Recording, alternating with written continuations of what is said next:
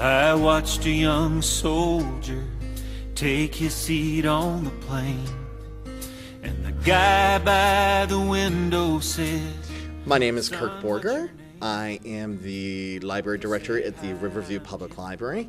Today is Tuesday, April 23rd. Today we have Mr. Don Hatfield. He's a longtime Riverview resident, and he served in the United States Army Air Corps and later the United States Air Force. He enlisted in 1947 and was discharged in 1960. Am I correct? Yes, you are. Okay. First, I'm just going to ask some questions about, just so we can get a better sense of who you are. Where were you born? Crab Orchard, Kentucky, 1930. And what were your parents? Oh, just by the way, where is Crab Orchard, Kentucky?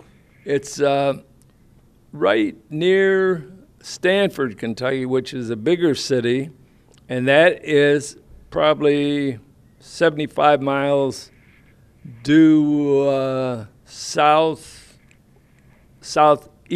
of, I'm trying to think, Lexington. Lexington. Right. Okay. When did you move up here to Riverview? Well, I came to Michigan when I was only 3 months old by way of my parents. And then when I moved to Riverview, it was in the late 60s. My brother Jim had already bought a house and lived in Riverview, so our family decided we wanted to live in this area. So I've been here since the late 60s. And what were your parents' occupations?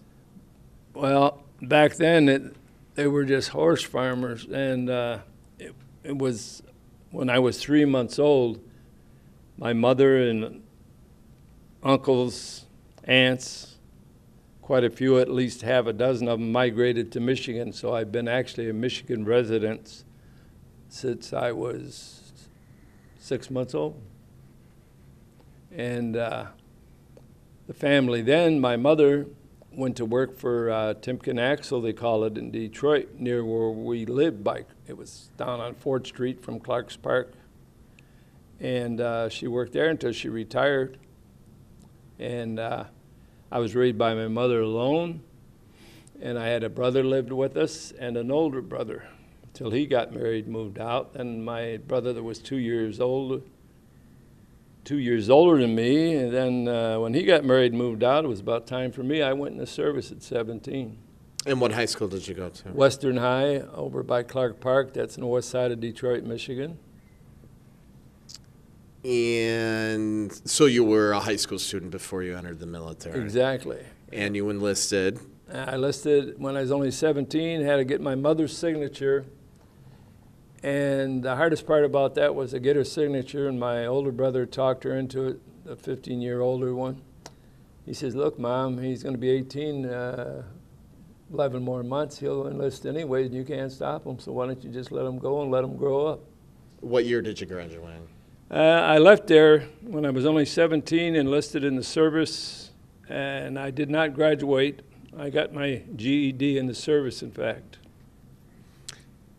So you enlisted. How did you choose the U.S. Army Air Corps? Going up the steps, bumped into a man dressed in an Army uniform and says, are you on your way to enlist? How I ever knew, I guess just because of my age. I told him, yes, I am. I'm going to enlist in the Navy. He says, why do you want to do that? Don't you like airplanes? I says, I love them. I got aircraft I've built at home.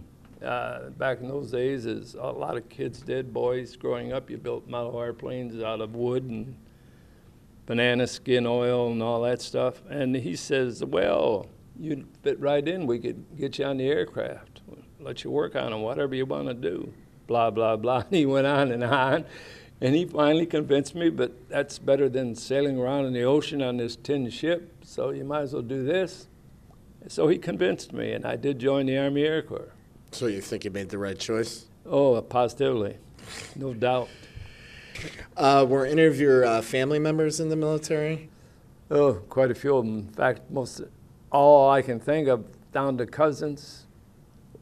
I had a lot of cousins because my mother came from a large family of 12. There was 12 sisters and brothers on her side, and most of them I can think of were in the service. All the uncles, the cousins, all the cousins I can think of, there was a lot of them. When they were of age, they were all in the service. So yes, a lot of military in the family. Where did you do your basic training before you were Amarillo, shipped Texas. It was, they had a Air Corps base there, right at Amarillo, and that's where it was. Took you through your basic there. Then when you was done with basic, I went to a special school. And after that specializing school, they shipped me out to the occupation forces, World War II of Japan occupation forces. So do you think the physical exercise was probably the most difficult part of the basic training? They had a real good system set up there. It was either make you or break you. And the drill sergeants, they tried to do their best, and I'm sure they did, because they were trying to get you ready for anything you might run up against. And they seemed to pick on some people more than the other if they weren't in physical shape. And then when they gave you push-ups, every morning they'd fall you out, the wee hours of the morning, you had to go out and do calisthenics. And some of the guys were just starting to get in shape. By the time they got out of basic training, they were quite in shape. They'd lost a lot of pounds, the ones that came in a little overweight. I was fortunate. I probably weighed the same now as I did when I went in the service. So I'm just fortunate. So did the drill instructors pick on you? No. In fact, out of basic, if you kept your nose clean and done what the drill sergeant expected of you, you get a first stripe. You'd earn your first stripe right out of basic PFC. So I was one of the fortunate ones. I got my stripe right out of basic training. So I guess I must have done something right. Well, because you had mentioned you had played some sports beforehand. And I've been active all my life as a youngster growing up. I was on a couple of swim teams at the YMCA, and I played football and basketball. Did you play any sports while you were in the military? Yeah, a lot. I played on an Air Force team that went and played in Nile Kinnick Stadium in Tokyo and ended up winning a Far East championship. We played all different. It didn't matter whether it was Army, Marines, Navy, anybody had a football team in the Far East, we would compete with them. And that was very good. What else did you do for recreation when you were in the Army? We'd go to the rec hall and have some of the Hollywood stars would come over to entertain us or visit us and just, cheer us up for, because they all knew we was away from home doing something, for your country and all that. So they were quite nice. A real old timer I'd like to mention, but younger people probably never heard of him, William Demarest. He was a great guy in his time, and he really showed a lot of appreciation to veterans. He'd come around, and people in the service, he'd come around and do his best. He was comedian-like, and he'd come off some good ones.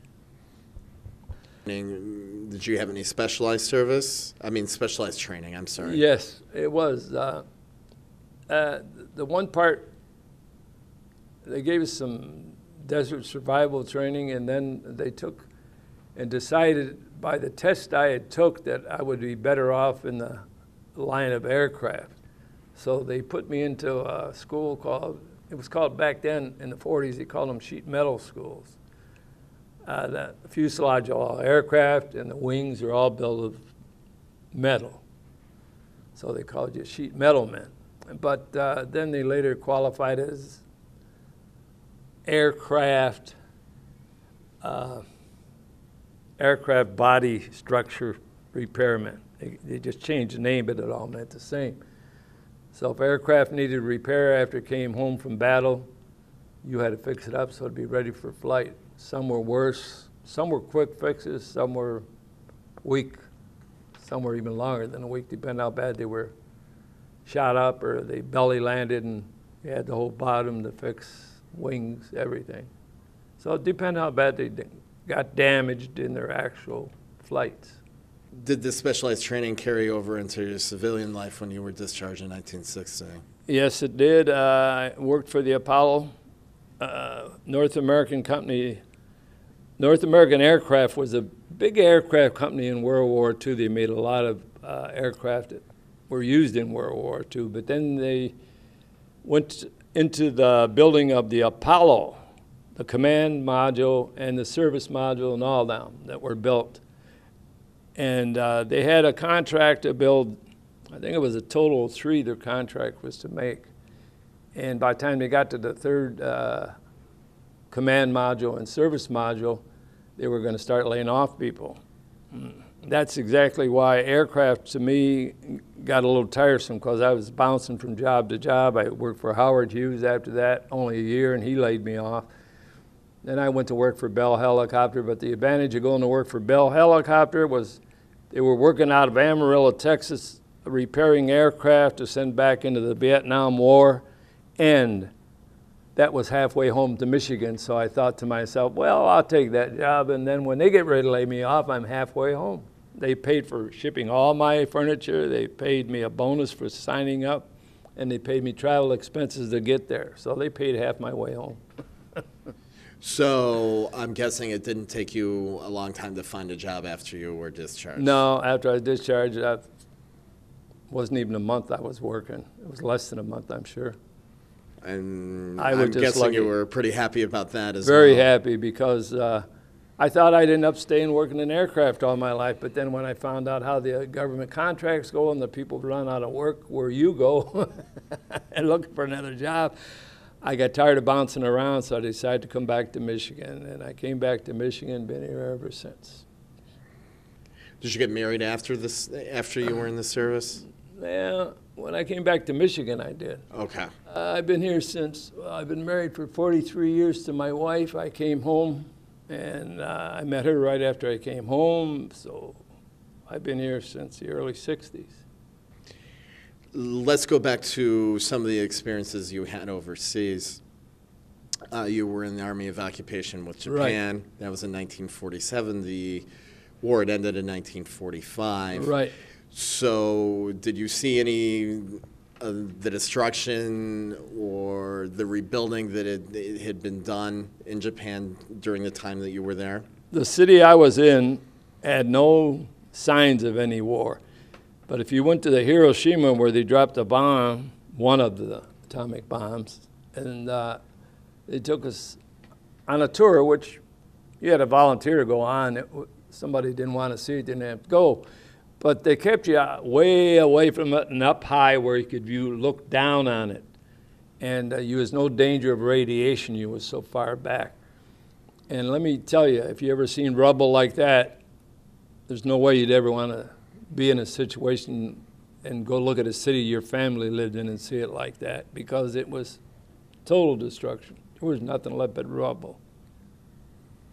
Did you, while you were in Japan, did you have any interactions with the Japanese people? Yes, in fact, the Japanese people were very good. In fact, they were very polite and courteous to us. In fact, on some occasions you'd walk in one of the merchant stores, they'd bow down to you and everything else and invite you in and treat you really good. I learned some Japanese, quite a bit in fact, but I don't speak it very much anymore, because after you don't use it, you lose it. So I still know a few words, and that's it. How did you learn the Japanese? I had a lady instructor. If you wanted to go learn Japanese, this very nice young lady. She was born and raised in Japan, but she spoke perfect English. And she had a job on the base, in fact, a secretarial job. She did work on the base as a secretary.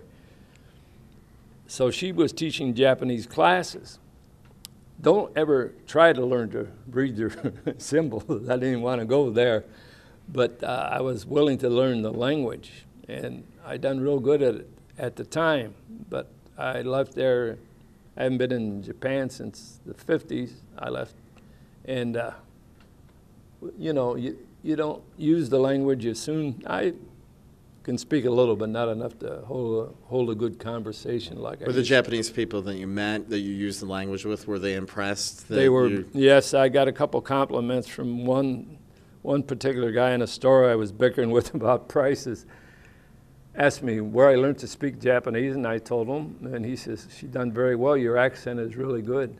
So he was impressed with my Japanese accent. Now, I'm guessing your experience in Korea was a lot different than in Japan because you had a war going on in Korea at the time you were there.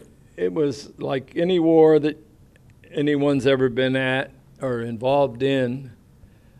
There's a lot of bloodshedding, a lot of problems,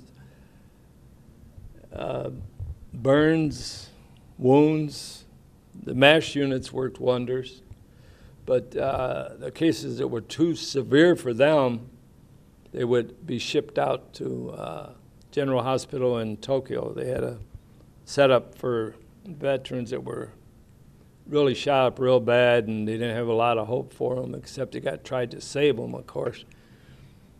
They'd ship them off to hospitals, and they call it the General Hospital. It was down right in Tokyo. It was a big military hospital. Guys went there, you know. How long, and then you went to the Philippines. How long were you in the Philippines? I was a 2-year tour. 2-year tour? Yes. I ended up, by the time I got out of the service, I had, within 2 months of having total 5 years overseas duty. So, it made me think a lot about this country and how great it is when you see some of the stuff they got over there and the way they have to live. There's no comparison to this country, none at all. They don't even stand a candle. I never went to Europe. I have no comparison with Europe, but I've heard a few complaints about Europe, so I don't want to get into that. I've never been there. Okay. And then you went to the Philippines. Yes. What did you do in the Philippines? Well, same thing. I was an aircraft guy. I worked on a flight line. In fact, they put me in charge of a flight line. I worked out of at Quonset huts and stuff set up on the flight line for manufacturing any parts you need and all the machines that do it and the equipment. And I had to make a morning report out every morning to qualify for the time the men were spending. Like if a job was going to take 20 hours, I'd have to write the report up every morning. So-and-so worked this job. Estimated to be a 20-hour job, and he put in 8 hours today, and the next day I'd have to, you know, keep up with that every day. And the COs, you turn them into the adjutant actually in the CO's office, and they'd go over some of that stuff. I'll never forget one time this CO of ours was a light colonel, and he happened to be a football coach too, and I played on his team. He called me up and he asked me, he says, "How come you guys are holding up?" I forgot the aircraft number. It's been too many years ago. "Our aircraft so-and-so, it's got to be back on flyable." I said, "Sir," I was joking with him. I said, "I'm not holding it up. It's on jacks. I'm looking at it out the door now. Jacks are holding it up." He says, "Oh, wait till I see you." Got some extra push-ups on the football field. Oh, how did you communicate with your friends and family, or did you? Strictly by post office, mail. We had you always call it headquarters. It was where the CO done his business and the adjutant done all the business. Mostly the CO just told him what to do, so the adjutant was the one with the shoulder responsibility. And you always had a mail clerk. It was usually a corporal or a sergeant. It was a mail clerk. And anytime you left the mail off at headquarters, he'd make sure it got mailed on the next shipment out. Usually it was every day unless we was in a real bad zone. And mail call every day, he'd come out with his big duffel bag full of mail and stand there and call your names off, and whoever had mail would just go up and collect their mail. That was one of the big points of your day when you was over there. A mail call, you wanted to hear from home. And packages especially. Who did you write the most? Your family, like your mother, and I wasn't married, I was single. My mother and my brothers, kept touch with them. And Mom every once in a while would send me a package of goodies and homemade cookies or whatever, you know, something good to eat anyways. And the friends would be numerous at that point. I'd have more friends than I knew I had. Did Mom write you more, or did you write Mom more? No, I was bad. I got scolded more than once because of my lack of corresponding. So every time I felt sorry and I felt like I was abusing it. So then I would really get on the ball and start writing. So you said you were discharged in 1960. You're right. Okay, is that because you... Well, I was actually asked to re-enlist, but I never did because I knew my mother was in dire need of help because both my brothers were gone. I was the only one left, and I decided to come back and stay close. Were they happy to see you? Oh, very happy. I had a surprise party to knock your socks off, but I survived it. My mother actually died living here in Riverview. She moved out of Detroit. Me and my wife, which was court administrator here in the city for a long time, talked my mother into getting rid of her place and moving out here. She lived in those apartments, Forest Green, right on 4th Street down there. Till she died, that's where she was at. Well, we already went over your kind of transition to civilian life, and Yes. for you it was very easy, which we'd already talked about, and you were very fortunate with that. Right. Now, the people that you were in the military with, are you still in contact with anybody that you served with? One of my friends from Lansing is the only one I have left that I keep in touch with. The rest that I had contacted with are all gone. I see him usually once a year, him and his wife and my wife and myself. We do go out for lunch together because I go to Lansing with the American Legion about once a year, and I get a hold of him. He lives in DeWitt, suburb of Lansing, and we get together. I know that you were involved in the American Legion. How long have you been involved with the American Legion? Well, right now, over 20 years. Have you been involved with any other veterans organizations? A long time ago, in fact, when I was in Philippine Islands, there was a VFW post right on the base. I used to belong to that. But I haven't been with any other organizations since that because I have too much on my plate now. I got a lot I'm involved in, so to speak. So, how do you think the service, being in the service in the military, impacted your life? It's done a great deal for me, I think, because after all I've been through in the service and seen, I realized that this is the best country in the world. It makes you proud to be American, and you tend to grow up fast, and I really respect the service for all it taught me, really. What did it teach you? How to face up to what happens. What happens is going to happen, and you can't get out of it. And the last question, well, and it kind of goes into if there was one thing you wanted to tell people that you learned from your military experience, what would it be? I think it's a good experience for a young man that can't make his mind up. In my case, it was me. I didn't know what I wanted to do, and I chose that way to start my life as a young adult. And then after I was in a while, I realized it was a good place to be, so I kept re-enlisting. So I don't regret my choices. The only thing I regret is when I got out of the service, and I really got a good job, but it was because of this service, helping build the Apollo.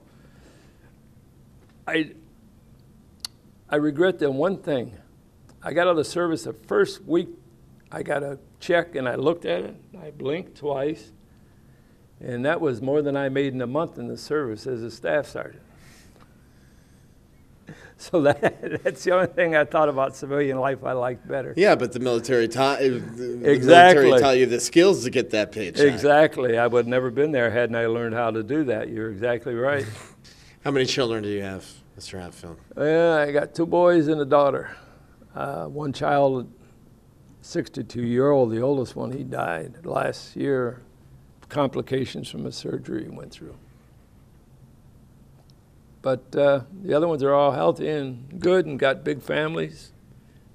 Come to see Dad once in a while, too. I hope so. Did they all go to Riverview schools and grew up in Riverview? Every one of them grew up in this city, and the two boys both went to Riverview High. My daughter went to Christ the King Lutheran as a kid, so when she grew up, she wanted to stay but she didn't want to travel further for a Lutheran, so she ended up at Mount Carmel because it was a Christian school, and she got her diploma from Mount Carmel and went to Michigan State, graduated with honors, got her master's degree at University of Minnesota, she got hired before she even graduated with her high scores. And how many grandchildren do you have, Mr. Hatfield? 6, I want to say, but I'm probably missing some, and I'll hear about it. Oh, that's okay. Once they see about it, then you'll hear about it. So, well, Mr. Hatfield, thank you very much for your service to our country, and I want to thank you very much for coming in today and doing this interview. And we'll have it on the website once we get it up, and I go to the meetings, and so I'll let you know when it happens. Yeah. All right. We got one. Okay. Coming up. Yeah. So thank you very much. I appreciate Thank you. it. You're welcome. This is the moment. This is the day when I send all my doubts and demons on their way. Every endeavor I have made ever